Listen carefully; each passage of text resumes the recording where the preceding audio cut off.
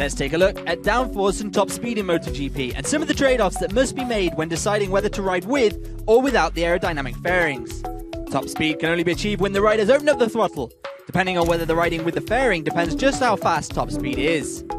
The standard fairing allows for a higher top speed and greater agility. This has to be weighed up against reduced stability when braking. The aerodynamic fairing on the other hand provides more downforce, reducing the wheelie and increasing the front tyre contact whilst improving stability when braking. The shape of the fairing can have a significant impact on the drag, which can be used to the rider's advantage.